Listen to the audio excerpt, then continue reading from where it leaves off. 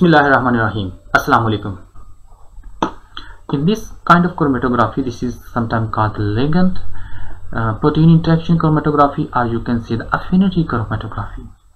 In this format, the beads are attached with ligands of specific proteins.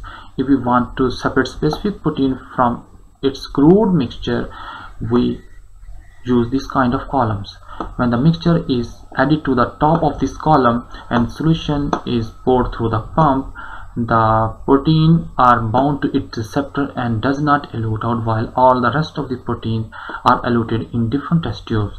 At the end, we can add the solution that is containing a lot of ligands, and thus the ligand requirement of the protein is fulfilled and they are eluted out. We can also change the pH of the solution so that the ligand protein interaction is decreased and the proteins are eluted after the rest of the protein have been separated. Protein can be separated by the characteristic electrophoresis.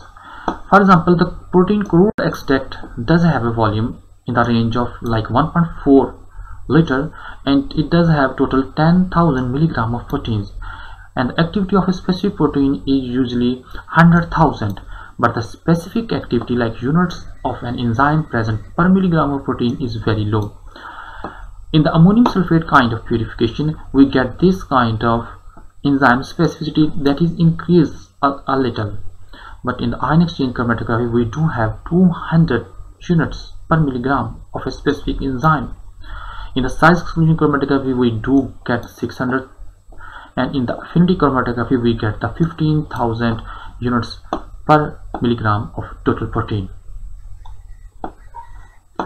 After the protein have been separated, we have to check their molecular weight. We can check the molecular weight of protein by using the STS page, and we can use Kumasi brilliant blue staining for the detection on the STS page gel. We load different samples in the wells that are present in the STS, and we provide the negative electric field on top and the positive electric field in the bottom, and the protein that are all containing negative charge because of the STS moved from negative electrode to the positive electrode and are separated out. These are the bands that correspond to the Rec-A protein of E. coli, and you can see the ammonium sulfate has done that much of purification that we can get a specific band, while the crude extract has so lot of many bands along with the REC-A protein band. And we can see anion exchange is doing that much purity and the cation exchange is doing that much purity, and the purified protein that has been loaded in the last well is showing this kind of band, and the first lane is showing the marker. All the bands, all the ladders bands are of specific molecular weight. So if we elute a specific protein but we don't know its molecular weight, we can find its molecular weight depending upon its electrophoretic mobility. For this purpose, we run the known protein in the first well and the unknown protein in the second well. Like myosin is 200 kilodalton, the beta galactosidase is 116 kilodalton, oval albumin has 45 kilodalton, and lysozyme is showing 14.4 kilodalton. So they do have a specific molecular weight, and they do have the specific electrophoretic mobility. If we measure this distance for this myosin 200 kilodalton protein, we can draw this relative distance that is traveled along the x-axis of a graph, and we take the logarithm of its molecular weight and we draw on the y-axis. For the unknown protein, we can measure this distance. This distance is somewhere here. For example, we can draw one line horizontally, and this gives the logarithm of the molecular weight of unknown protein. We take the antilog of this value, and this will be the molecular weight of unknown protein. So there is another powerful strategy for the separation of protein that is called the 2D electrophoresis. So this kind of electrophoresis utilizes two kinds of properties of proteins for their good separation. Along one direction, it does separate the protein on the basis of their isoelectric point. We get a strip that has different portions with different pH.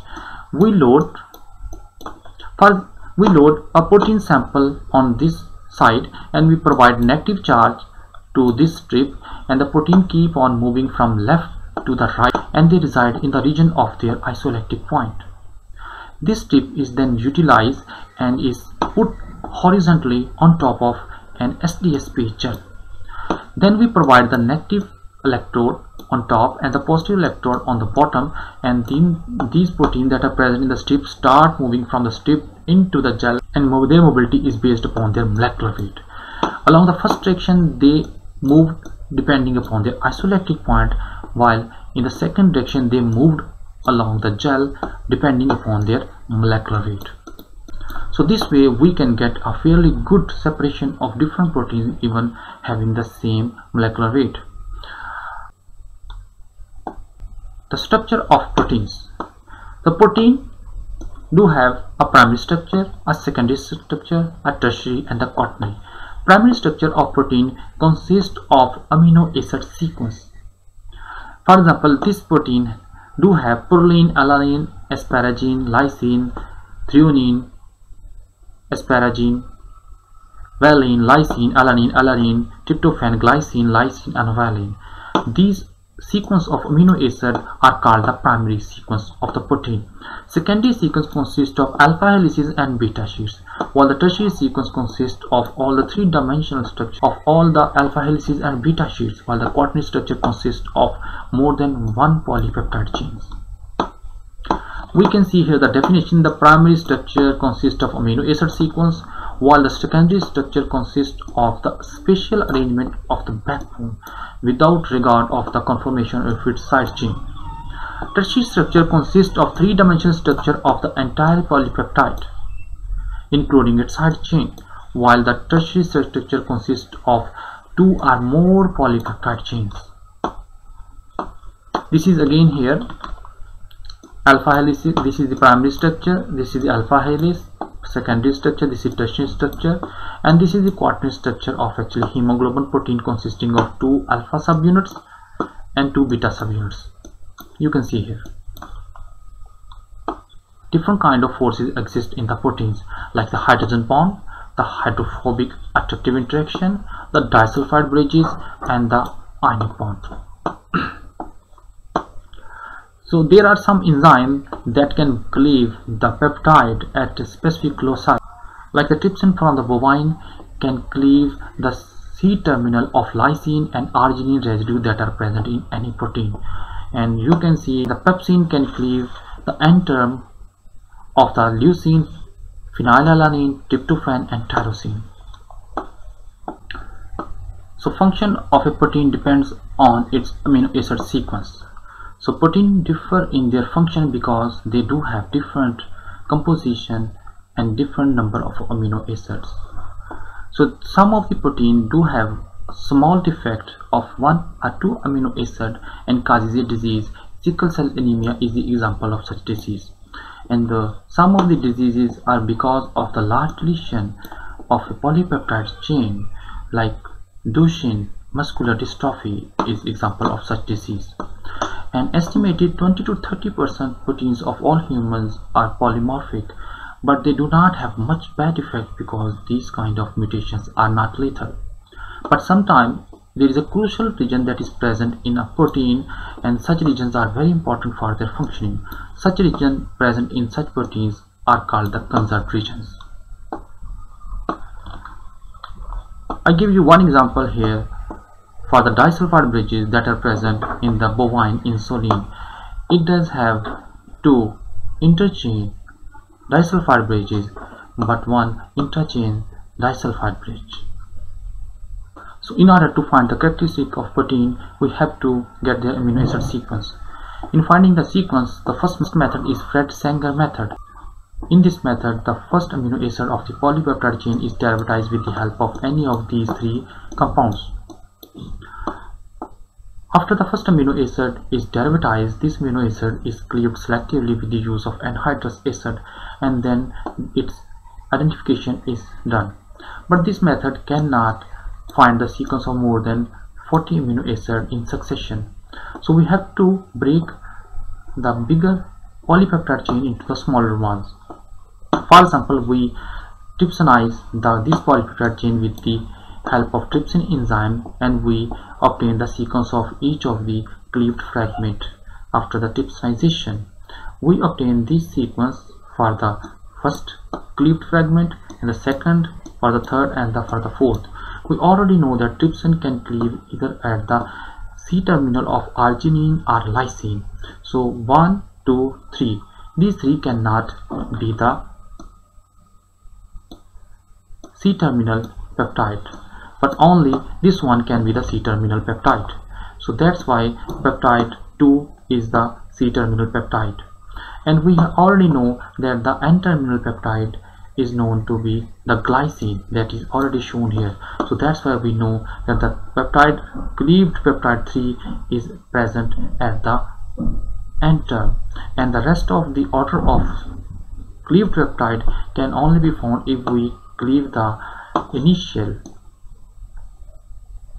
polypeptide with the use of a different enzyme like cyanogen. This is the depiction of Fred-Sanger method, in which the polypeptide chain is treated with phenyl isothiocyanate, and the first amino acid is derivatized, and this derivatized amino acid is cleaved with the help of anhydrous acid and then separated by the use of solvent extraction and then identified, and rest of the chain is then again processed, starting from the first step and second step. So this method tells us how to break the disulfide bridges. There are two methods. In the first method, we perform the oxidation by the use of performic acid. In the second method, reduction is performed by dithiothreatol. These sulfidal groups can make the disulfide bridges again, so that's why carboxymethylation is performed with the help of iodoacetate. So mass spectrometry is one of these most powerful technique for the identification of small peptides and also for the determination of molecular weight. It is highly accurate method. In this method, first of all, the big peptides are broken down into the smaller ones, and then they are ionized. It utilizes the ionization of the peptide, and then these ionized molecules are passed through the mass analyzer, are separated based on their mass to charge ratio. And this highest molecular weight peak is called the molecular ion peak, and rest of the peaks show the fragmentation pattern of this peptide.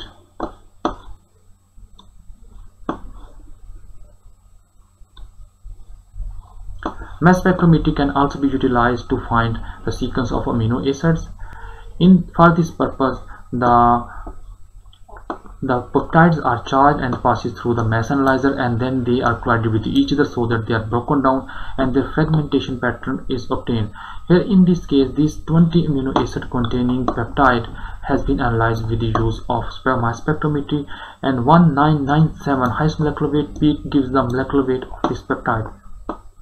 And after the breakage of first glycine, the -57 of the molecular weight of this original peptide occurs, and in successive breakdown of each of the amino acid from the N term, there is a successive decrease in the molecular weight of the peak. In order to synthesize small peptides, we make use of FMOC. The first amino acid is treated with FMOC, and then it is treated with insoluble polystyrene beads, and then another reaction is performed so that FMOC molecule is removed from this amino acid. Let's consider the second amino acid that is bound to the FMOC, then it is treated with DCC. Finally, we get this species that is containing the second amino acid. This species and this species is then treated together, and you can see this is the peptide bond that has been generated. In this way, we keep on extending this number of amino acids, and we can synthesize the small peptides. Consensus sequence and sequence logos. Sequence logos are used when there is a diversity in the amino acid of a peptide. For example, we have a peptide that is consisting of 8 amino acids.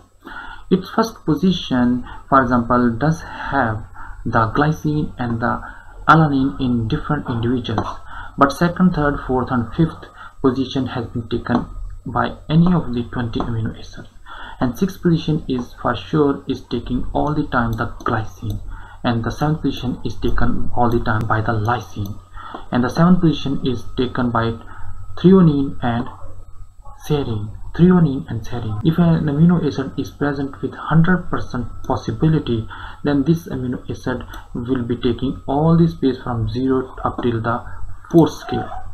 If the amino acid is only occurring in 50% of individuals and another amino acid is present in only 25% individuals, then we can give this amino acid 25% space and 50% space, and rest of the space has been left blank because this space was vacant in 25% of the individuals. And here case is again same, like this serine is taking 25% of the space because it is present in 25% individuals, and threonine in 50% individuals, and 25% space is blank at the amino acid number 8 for this polypeptide chain. So some of the rules for the sequence logos are that the polar amino acids are shown in green, while the basic amino acids are shown in blue and the acidic one in red, and hydrophobic amino acids are shown in black. When we align the sequence of amino acids for different proteins, we sometimes come across gaps. We align amino acids that are same in front of each other and we leave the gaps as such. When we align the amino acid sequence of proteins present in different species, we come across some of the time some specific signature sequences that are present only in certain classes of species. For example, when we align the EF1 alpha, we come across that 12 amino acids are only present in archaea and eukarya, but these are not present in prokaryotes. So this kind of sequence is called the signature sequence that are specific for a certain species or certain class of organisms. In order to find the phylogenetic relation of different bacteria, for example, we utilize the GROW-EL class of protein to align their amino acid, and we find the similarity matrix, and on the basis of their similarity we drew the phylogenetic tree. This phylogenetic tree shows one class that is containing cyanobacteria, and another group that is coming from this node is the gram-positive kind of bacteria is falling together, and we can see proteobacteria are falling together. In this way, the bacteria that are coming from one nodes are genetically more related, and those bacteria that are coming from different nodes are less related. For example, these two classes of bacteria are very much related because they are coming from same node, but this one is different from this class of bacteria because they are coming from different stem and different nodes. This is another phylogenetic tree that has been drawn by the use of amino acid sequence of proteins. So this phylogenetic tree is showing that one class is eukarya, archaea, and the bacteria. This phylogenetic tree also shows that eukarya and archaea are more related as compared to the bacteria. So general classification of proteins: some proteins are simple proteins that are containing only polypeptide chains, and the histone is the example of those proteins, and lipoproteins are those proteins that has lipid conjugated with them, for example LDL. Mucins are class of glycoproteins. Modes of protein, they are used in the form of enzymes. They are used in the form of enzymes like amylases, hormones like insulins, structure protein like keratin, like contractile protein like myosin, and the transport protein like hemoglobin, and defensive protein like antibody. Thank you for watching.